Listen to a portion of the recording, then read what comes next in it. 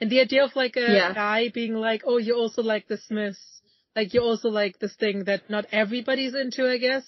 Like quote unquote alternative music was just such a huge part of the culture back then. And I guess the movie is deep in that way that it sort of tells you that that's not what's important when you meet people. Like you shouldn't make assumptions about people's character or like how nice or good they are based on what they like. And they shouldn't just Yeah. like stuff because you like stuff.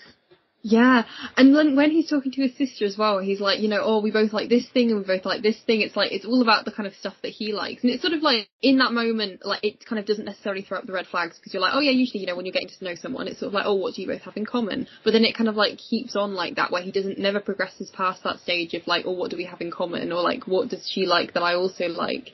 It kind of is always about him, like, until the very end, like, how does she relate to me?